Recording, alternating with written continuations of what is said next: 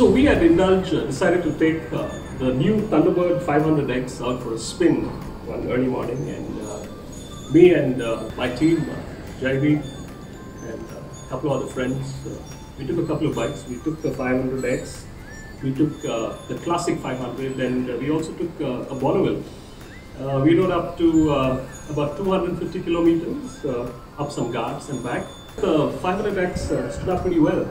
The riding comfort was, I would say, I would give it an 8 on 10. The new foam in the seats makes it very comfortable for the rider.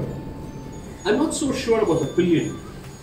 The stock bike doesn't come with any rests for the pillion, but probably might get a little comfortable with the backrest. The seat is kind of small for the pillion, but riding comfort is an 8 on 10. The new foam that they've used is the same, is very similar to what you find in the Himalayan. It's not the standard seats that the old bikes used to have, or even the classic, and that makes for some very good riding comfort. We have alloy wheels on this bike, and it's completely blacked out apart from the blue. The wheels also get a matching blue stripe right around. We have disc brakes both front and back. As far as the specs on the engine, it's a 500cc. It's the same engine as on the Classic and the other 500 machines that the Royal Enfield puts out. As you all know, the 500X is influenced by user modification. I would have modified the older Thunderbird just like this. I've ridden the older Thunderbirds. I've been riding them for a couple of years now, and I've always wanted to change the handlebar. For me, the handlebar was a bit too high, and I like a slightly crouched position when I'm riding the bike. And I would have gone for the Electra handle. This is not the Electra handle. It's customized. It's made for the Thunderbird X, and it makes for some fairly easy riding. The position of the foot pegs are a little different. If you've noticed, they are slightly up front.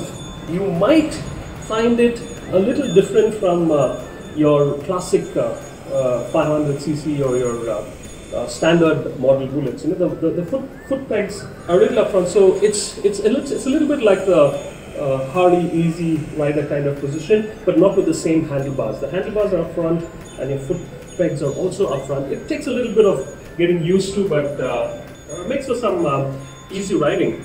Overall, we were pretty happy with the performance of the bike. Thunderbird X kept up pretty well. We rode this machine in pouring rain, and the bike just didn't stop. Now, this is a problem I've had in my older Enfields. I ride a 96 500, and I also ride a 72 350cc, and heavy rain, and you generally have a problem with water getting into the points, and the bike stuttering and stopping, but no such thing happening on this machine. We really like the bike and its performance on the highway. I'm not so sure about the color. It comes with a new color scheme, but let's get a younger perspective on this. We have Jaideep here, and he rode the bike for a fair distance, and what do you have to say? This is the bullet for the younger generation. The color says it all. It's a bright blue, definitely catchy, noticeable on the roads. They also have a bright red version, which is definitely catchy on the road, which is bound to raise eyebrows on the road. They also have an orange one. They have a bright orange. So this is the new look Royal Enfield for the younger, yuppier crowd.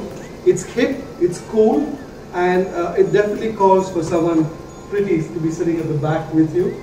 I thought the seats were not so comfortable.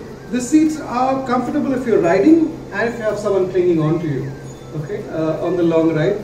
Overall, it's a little more compacted than you might be used to with a regular Enfield. It's a little compacted. It fits really well. You have a snug feeling. On the highway, it doesn't really vibrate too much. It gives you a really secure, comfortable feeling. So all of that Royal Enfield feeling, the joy of riding is packed into this. It's just a smaller, compact, cooler looking package. What about the thumb? That's everything about Royal Enfield, isn't it? Why don't you start it up?